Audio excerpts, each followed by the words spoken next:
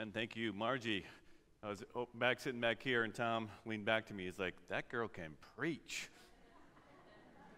So thanks for setting things up, putting the focus where it duly belongs. And hey, that choir was moving. That reading was really incredible. Thank you. Appreciate the passion, appreciate the love, appreciate you ministering to us that way. And there is room in the choir for you as well. So, you see what I did there? I just put that together. I turned this thing on. Because it's a powerful ministry, and it blesses us all, and you can use your gift and your voice, which is important for us to hear that as well. Okay, well, this morning we are indeed turning back to the Gospel of John. If you do have a Bible, go ahead, open it up. We're John chapter 1. We're going to start with verse 19. We're going to look at this next section. I do want to remind us that in John's Gospel, he is building the case that Jesus is the Son of God, and that by believing in him, you and I may have life in his name. Here is the key verse in this book, and it's going to be up here on the screen, and we're going to say it together. And so as soon as you can turn to the next slide, that'd be great, because there it is. Okay, so let's just read these words together to get it in our mind and in our heart. So here we go, John 20:31. These are written so that you may believe that Jesus is the Christ, the Son of God, and that by believing you may have life in his name. Amen. That is the purpose of the gospel. That is the purpose of this book of John. And hopefully you will memorize this, put it in your heart, and recognize what is being conveyed to us. So John, again, is looking to prove the point of his thesis, saying that Jesus indeed is the Son of God, which is one of his titles. So in order to prove his point, John does so like perhaps a good trial lawyer. He's looking to prove his point, so he brings up evidences, he brings up signs, he brings to us the teaching of Jesus, what he did, and he also brings up expert eyewitnesses to the accounts and the teaching of Christ. So one of these expert witnesses that John calls is none other than John the Baptist, who at that time was well known and highly regarded by the people of Israel. Crowds were coming out to the Jordan to be baptized by him, and they saw John as an important religious figure. Now, the truth is that John the Baptist stands like a bridge between the Old Testament and the New Testament. If you're familiar with the Bible at all, and if you read the last book and the last verses of the Old Testament, it talks about a person, Elijah, so to speak, that would come proclaiming or preparing the way of the Lord and turning the hearts of children back to the Father. And so then in the opening pages of the New Testament, when we see this person, John the Baptist, and we hear this prophecy about him that came to John's father, Zechariah, who was a priest. They were waiting, and this is what was said of John the Baptist. He said that he would turn many of the children of Israel to the Lord their God, and he will go before him in the spirit and power of Elijah, to turn the hearts of the fathers to the children and the disobedient to the wisdom of the just, to make ready for the Lord a people prepared. Okay, so if you are an Old Testament Jew, and if you are, again, familiar with your Bible, you would read that in the Old Testament, and there was a 400-year pause until the time was right, and this priest was in the temple. The angel of God announced that the son going to be born to you, Zechariah, and your barren wife, Elizabeth. He is that voice calling in the wilderness. This is a significant announcement, and John the Baptist is a significant character, bridging again the Old Testament and its prophecies as to what was to come, then with the New Testament and the beginning of this Lord, this Messiah. And so understand this about John, and this role is exactly what he did. We read in Mark chapter 1 this about John the Baptist. It says, John appeared, baptizing in the wilderness and proclaiming a baptism of repentance for the forgiveness of sins. And all the country of Judea and all Jerusalem were going out to him and were being baptized by him in the Jordan River, confessing their sins. So what was prophesied in the Old Testament, what was proclaimed by the angel in the New Testament, John fulfilled, walking out God's calling on his life. And his primary role was to prepare people to receive Christ, calling them to repent, as the Spirit of God calls us first to repent so that we can also receive Jesus the Christ. So John was doing his ministry. And John, the writer of our gospel, brought forward the testimony of John the Baptist as an expert eyewitness to the identity of Jesus. Now, not surprisingly, John the Baptist had strong testimony. However, to those who were asking him questions, he veiled that testimony, and a day later he revealed the full character of who this one who was coming after him was. And so we are going to read this passage in what John brings forward to us by the Spirit of God, that we would analyze the evidence of what is being brought forward. We saw in the preamble of this book this mighty and massive and powerful statement talking about in the beginning was the Word. And John sets this up powerfully and profoundly and declares that Jesus indeed is the Son of God. And now to, again, build his case, he sets things up, and here is John. And I want you to consider today a couple things. Number one, if you are a believer, you already believe these things, that testimony would go deeper in your heart, that your faith was built on the solid rock evidence of eyewitnesses, the Spirit of God, the teachings and signs that Jesus committed, that your faith will be strengthened today. Now, perhaps you're on the edge and you're visiting here and you're just investigating Christianity and the claims of the Bible. I want you to consider these things.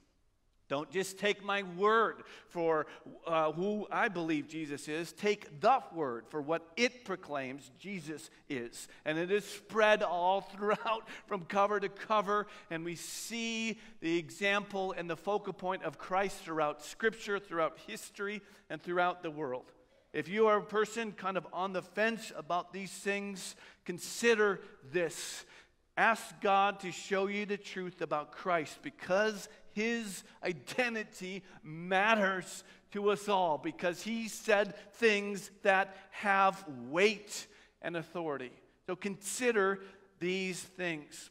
All right, so let's now jump into our text. Again, this is John chapter 1, verses 19, and we're going to go through a number of these. I'm reading in the ESV version today, so if your version does not match perfectly with this, now you know why.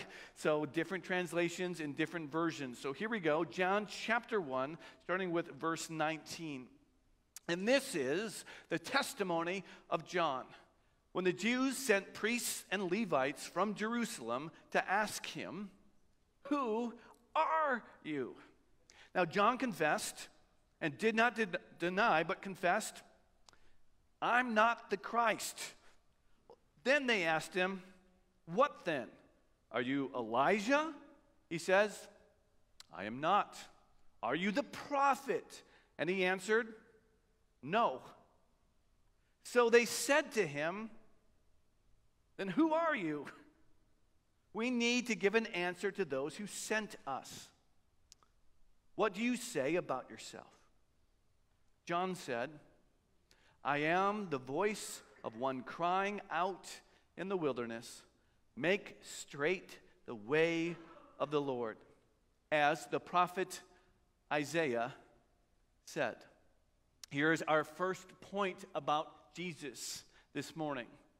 Number one, that Jesus is Lord. Now, John was saying that from this passage as these people were coming to him, because the religious leaders, and religious leaders even today, want to figure everybody out, figure exactly their angle, their motive, what they're getting at. And so those in Jerusalem, which was at the seat of power away from where John was baptizing, sent their messengers, their minions out to find out what the heck is going on there so they would know how to deal with this person. As you read the Gospels, you find out that the Pharisees and the Sadducees, the religious leaders, were jealous, right? And on the lookout and trying to squash any other uprising or religious thought in the area.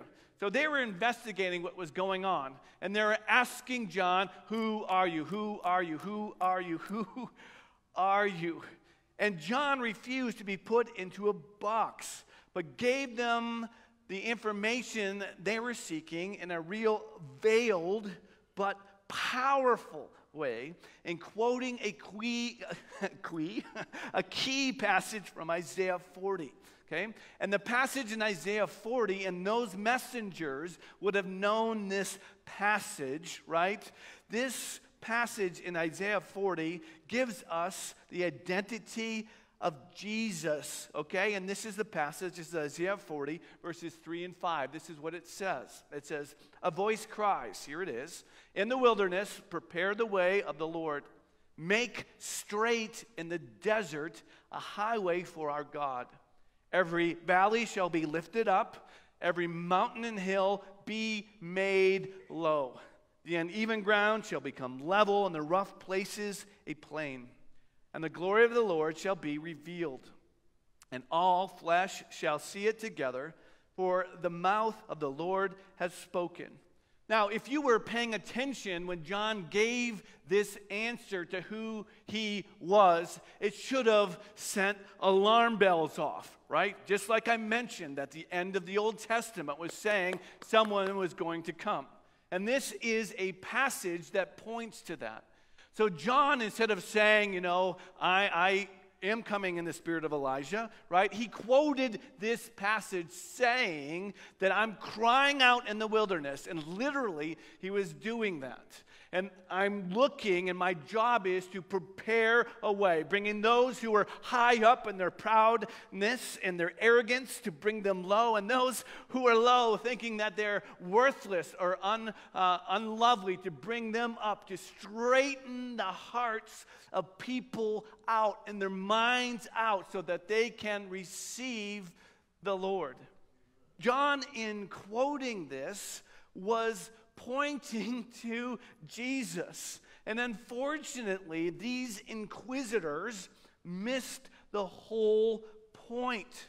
They were so focused on the identity of John that they missed what John was talking about.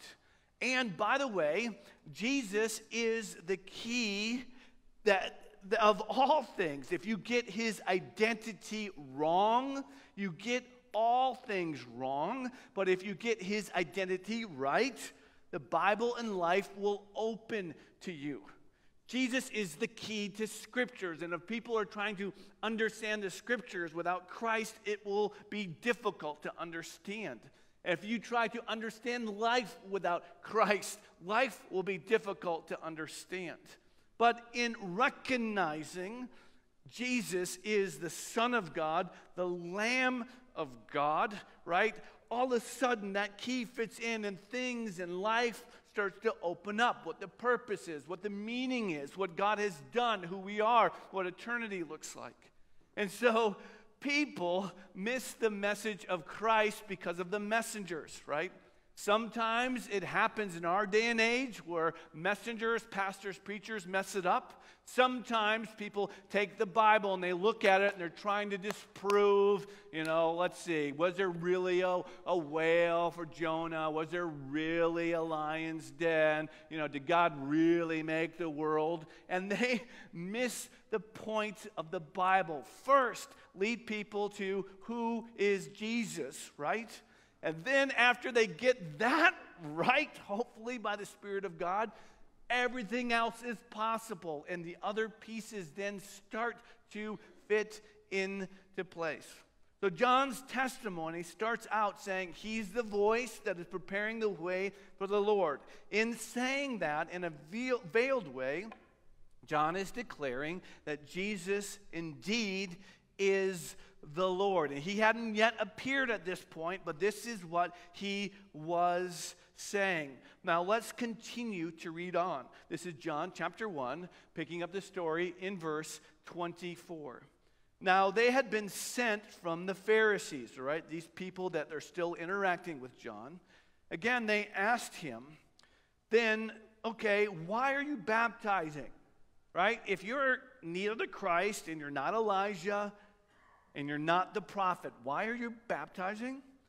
Verse 26, John answered them, now I baptize with water, but among you stands one you do not know, even he who comes after me, the strap of whose sandal I am not worthy to untie. Now these things took place in Bethany across the Jordan where John was baptizing. Right? John, the apostle, the writer of this gospel, grounds these events in reality, saying, hey, this happened. Those who first heard this would have known that John was there, would have known his name, would have known where he's baptizing. John saying, hey, here's the evidence. This is what he said, and this is where he said it. But realize that what John is saying in this second response, he's saying, this is the next point, Jesus is the Most High. I love John's humility here. He's saying, and unfortunately sometimes people who have a revelation of God think that they are somebody mighty, someone to behold, someone to listen to, someone to esteem to become. John correctly understood himself when he clearly saw Jesus and who he was. He recognized that in comparison to the one that was coming next, the one that he was preparing the road for, that comparison to the greatness of who Jesus was, that he himself was not even worthy to rise up or reach over and untie his sandals.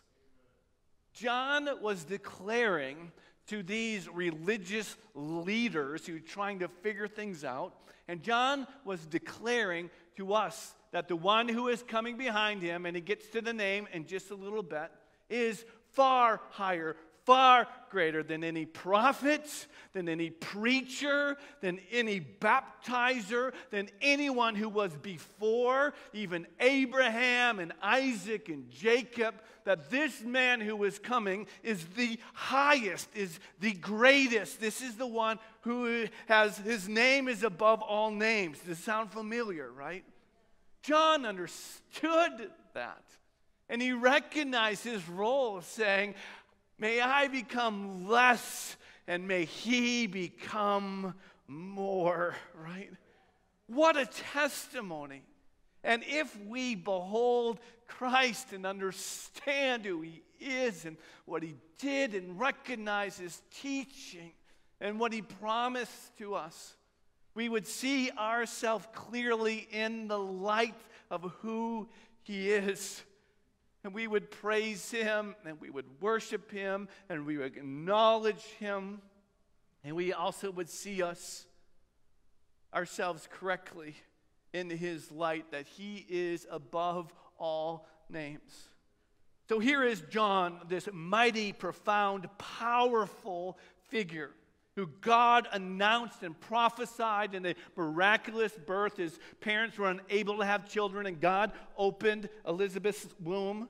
This man, you would think, who could be up there pounding his chest and saying, I have something to say, listen to me, recognized his role, recognized the greatness of Christ.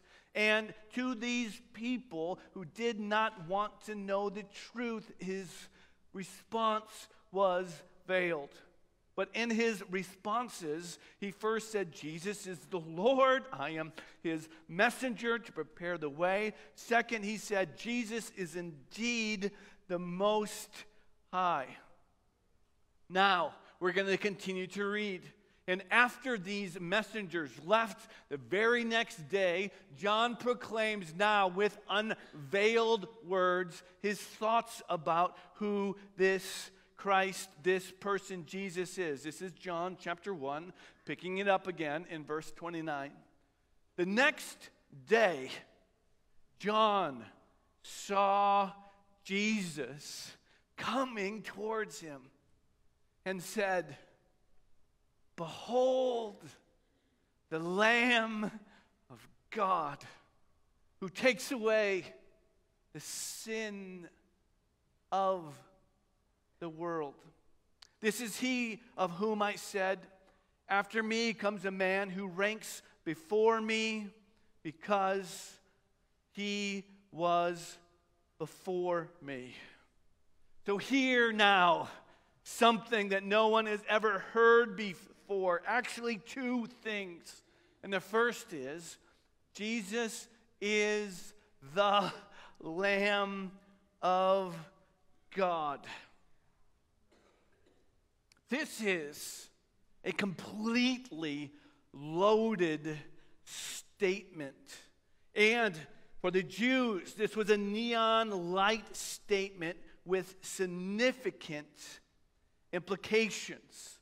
If you were there and you were anticipating the Messiah to come and they heard John proclaim, Behold, pay attention, stop what you're saying, look to where I am pointing. There is the Lamb of God who takes away the sins of the world. This would have been a neck-snapping moment, right?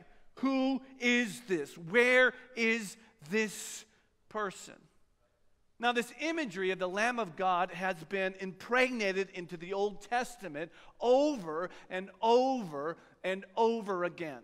Now, the Jewish people knew that their faith primarily came from the calling of a man named Abram, which we know as Abraham. And as God called him and made promises to him in Genesis chapter 12 and following, at one point, Abram was asked to take his son to the mountain, and you can read about that. They did not bring a sacrifice, and this young man, Isaac, asked his dad, where is the sacrifice? Abraham said, God himself will provide the lamb. Foreshadow that God would be the one to give himself to redeem us.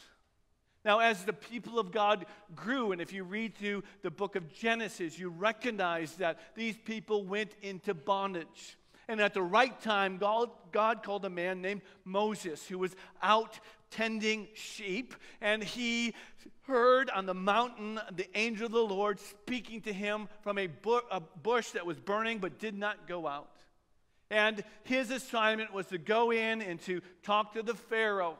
And the Pharaoh's heart was hardened, and there was one plague after another, after another, after another. It was God who was making his point. He was declaring against the little gods of the Egyptian who was the real Lord. The last thing, the last plague, the last sign that was given was that the firstborn males of the Egyptians would be killed. Now, that seems pretty harsh, but it was pointing to a significant thing. And so God spoke to God's people and said, listen, the angel of death is going to show up. But this is how there's going to be a distinguishing between God's people and those who are not God's people.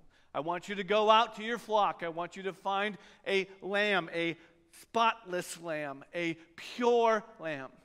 And you are to kill this lamb and then take some of its blood, and you are to put it over the doorposts of where you are staying, so that when the angel of death comes, it will see these marks and pass over your house. Does this ring a bell? The Jewish holiday Passover is based on this. What they were saying is that it takes the Lamb of God, whose blood is spilt, that is applied to the dwelling of your heart, the dwelling of your home. And that in the judgment, the second death, the angel will pass over you because one gave his life for another. It's called the Passover. This is the Lamb of God who takes away sins. Now, this established the sacrificial system, and you'll see this in Leviticus. You'll see it throughout the Old Testament, where there are lambs that were given to cover over the sin. The Messiah was prophesied to be like a lamb led to the slaughter. Even though they didn't quite understand it, they tried to, the Jewish leaders back then, reconfigure this. They wanted a mighty hero to rescue them, not a sacrificial lamb. But the Old Testament pointed to this over and over and over again. You'll see in the New Testament, and this is fascinating, right? When Jesus was celebrating the Last Supper, which we now call communion, you know what time a year he was celebrating this? You read your Bible. Well done. Passover. So Jesus was standing at the Passover feast, the time in which the lambs were sacrificed, the time in which they pointed and he said, I'm the lamb. I'm giving you my blood. And I'm giving you my body. In me, I am the true Passover lamb, Jesus declared that night. The teaching of the New Testament points to Jesus as the Passover lamb over and over and over and over again. And I have those scriptures in your notes. And finally, the book of Revelation, right? There's 29 times in the book of Revelation that the Lamb is mentioned, including this event that is described for us. And I want you to get your mind around this, right? That we will be there, those who are believers in Christ, understand this, the symbolism of this title. This is Revelation chapter 5, starting with verse 11. The voice of many angels, right? Numbering myriads of myriads and thousands of thousands, saying with a loud voice, get this image in your mind, the greatest crowd ever of both supernatural and natural beings gathered together, greater than any Super Bowl, greater than any soccer match, greater than anything. This crowd of myriads and myriads sang together in a loud voice, worthy is the Lamb who was slain to receive power and wealth and wisdom and might and honor and glory and blessing. I want you to be there, right? To behold the Lamb. And I heard every creature in heaven and on earth and under the earth and in the sea and all that is in them saying, to him who sits on the throne and to the Lamb be blessing and honor and glory and might forever and ever. And the four living creatures said, Amen. And the elders fell down and worshiped. This is huge. And so when this testimony of John the Baptizer says, behold, look at, pay attention to this one, we are to do the same. Behold, pay attention to, and if you have not looked at Christ, look to him. For he is the Lamb of God who takes away the sins of the world.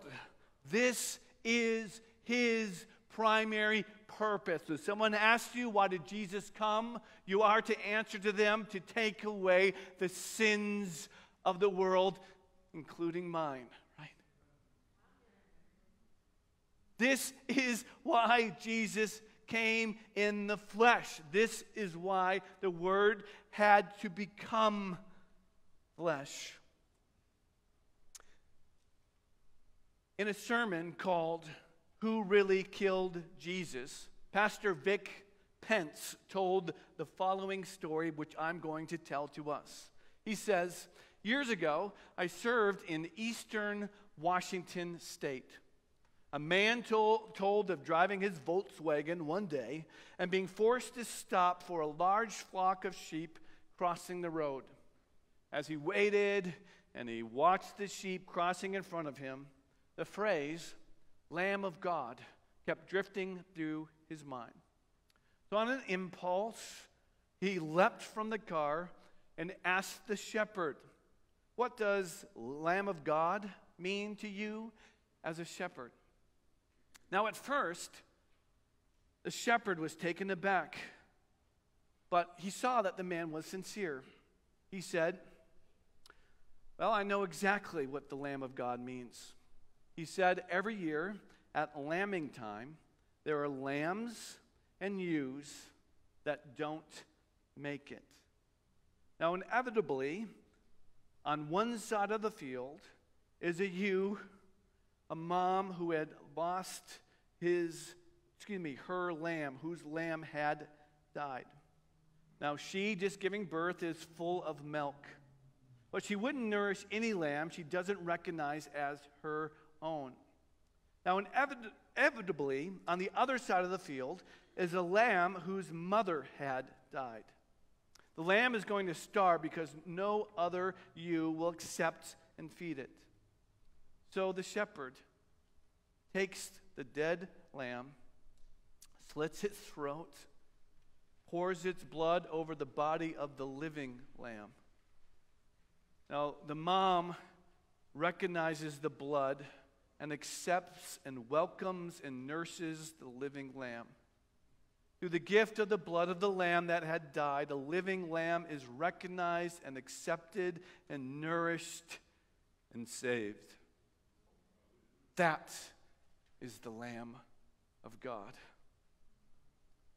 Pence says, you are here in the fold of God this morning. I'm saying to you as well, because you have been washed in the blood of the Lamb. And now God looks at us through rose-colored glasses, blood-tinted glasses, and sees us as his beloved children. Jesus has many names and many images we see him as. He described himself as the bread of life. He described himself as the great shepherd. He described himself as the Lord. But he's also the Lamb of God. Takes away sins of the world. This is not just for the Jewish people. This is for every person who will recognize that he is the Christ, the Messiah, the Savior of the world. And by believing in him, we may be saved, received by God. This is a significant testimony. This is a significant issue. And Jesus was not any ordinary lamb, right? Perfect, spotless, without sin. That's the only way he could sufficiently take the wrath of God for our sins upon himself. He had to be perfect, without blemish, to take our place. Consider this man. John the Baptist points to him saying, behold, this is the Lamb of God who takes away the sin of the world. And then he gives one more evidence of the identity of who Christ is. This is John chapter 1, continuing in verse 31. He said this, I myself did not know him. But for this purpose I came baptizing with water, that he might be revealed to Israel. And John bore witness. I saw the Spirit descending from heaven like a dove, and it remained on him. Now I myself did not know him, but he who sent me to baptize with water said to me, he on whom you see the Spirit descend and remain, this is he who baptizes with the Holy Spirit. And John said, and I have seen and I have borne witness that this is the Son of God. This is his fourth testimony. Jesus is the Son of God. And how was John to know this? Well, if you have read the Gospels, you recognize that actually Jesus was a cousin of John. We don't know how much time they spent together, and John was told things. John was actually filled with the Holy Spirit inside the womb of his mother, which is remarkable unto itself. And John went to be prepared for his ministry. There obviously was a time of separation. And God, the one who told him to baptize, said, listen, I'm going to confirm to you the identity of who my one and only Son is.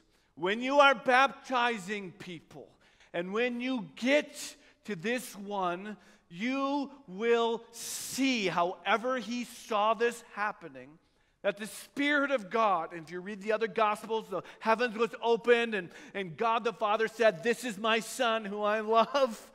Listen to him, right? And the Holy Spirit came upon Jesus in an anointing way, and that language was not unfamiliar from the Old Testament, because if you know your Old Testament, the Holy Spirit throughout the Old Testament would come upon people for a certain task, for a certain time, and then be lifted off. But the person on whom the Holy Spirit comes down and remains upon, he will be, this is the sign that this person is the Son of God. And John, as he was baptizing, came to the Lamb of God. You can read in the other Gospels of that interchange. Hey, John was saying, you need to baptize me. And John says, no, you need to baptize me to fulfill all righteousness. And as he did so, John witnessed the Holy Spirit coming down on him. And without a shadow of a doubt, John says, I saw this happen, this remained on him. So therefore, he indeed is the Son of God. This is powerful testimony. And again, let me just point you to a couple Old Testament passages. This again is from Isaiah, where Isaiah was prophesying about the Messiah. And this is what he said in chapter 11, verses 1 of the book of Isaiah. Isaiah prophesied, there shall come forth a shoot from the stump of Jesse, a branch from its root shall bear fruit, and the Spirit of the Lord shall rest and remain. This is in that word, upon him. Isaiah again prophesied, behold, my servant who I uphold, my chosen in whom my soul delights. I put my Spirit upon him, right? And he will bring forth justice to the nations. And you remember one of the first things that Jesus said in launching his ministry, right? He said, the Spirit of the Lord is upon me, Isaiah 61. Because the Lord has anointed me to bring good news to the poor. Jesus is unlike any other person who has and who will ever live on this planet. He is the anointed Son of God. He is the Most High. He is the Lamb of God. He is the Lord. And John baptized people who repented of their sins. And by the way, when we are baptized in Jesus, in the name of the Father and the Son and the Holy Spirit, it's more than just repentance of our sins. It is now being made anew by the Holy Spirit, right?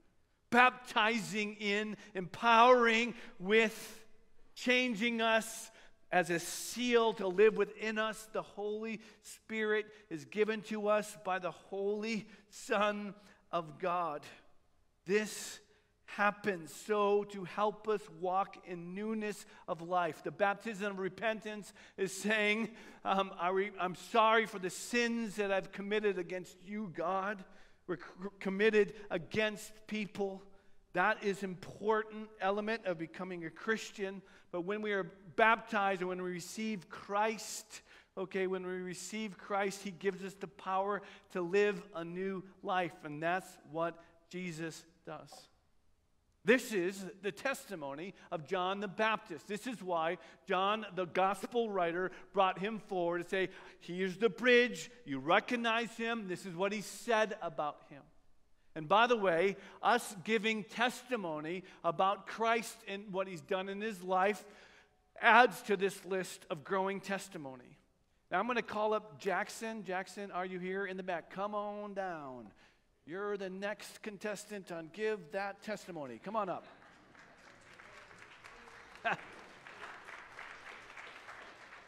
So we baptized Jackson not too long ago. It's been like a year and a half, I don't even know. And so he's newish to the faith.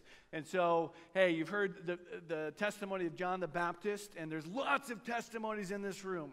And by the way, in men's group, we're hearing testimonies, and it's super helpful, right, in sharing our stories. So I said, hey, Jackson. I just asked him actually yesterday. So I said, Jackson, can you share us your testimony? And he said, sure. So here he is. Thanks, sir. Go away. Go do it. Hello. So let's see here. How do I start this? Well, let's talk about who I was before I knew Jesus. I was a degenerate, to put it lightly. Drugs every day of my life, drinking every day of my life, addicted to porn, having sex with anything that was interested in me at all, lying pathologically, manipulating to whatever ends would meet my positive outcomes, hurting people, destroying relationships. Need I go on? I mean, my life was in complete shambles. And one night, I was sitting in my bed, and sort of this feeling overcame me. This out of body from somewhere that I had no idea where came crashing down upon me of, I have a plan for you, and the way that you're choosing to live your life is not going to lead to a place that you want it to. And it's not going to lead to a place that I want it to. And I didn't know what else to do in that moment but to pray and to ask God to forgive me and guide me to wherever He wanted me to go, and that if He could help me avoid the path that I was putting myself on, that He would have my life and my soul and every decision that I would make going forward. And so, who am I today? Well, all of those things that I mentioned to you previously in my life either disappeared like that, or they began a process of healing and restoration that, I'm still working on today. It's part of the sanctification process. Or they have found a way in my life to be used for the benefit of others, or the benefit of myself, or the benefit of the testimony of Jesus. And so through all this, what is my testimony of Jesus? Well, he is clearly and unequivocally the Son of God. He is the second member of the Trinity. He is my restoration. He is my hope. He is my peace. He is my love, how I love others. He is my purpose. He's my path. He's the greatest treasure that anyone could ever find in their lives. And I wouldn't give up anything in the world for my relationship with him. So, about a year ago at this time, I got baptized, and I gave my life to Jesus publicly. And, Dave asked me if I would, what's a good word for this? If I would promote, there's no better time coming up on Easter to get baptized, to show yourself publicly that you've committed yourself to Jesus.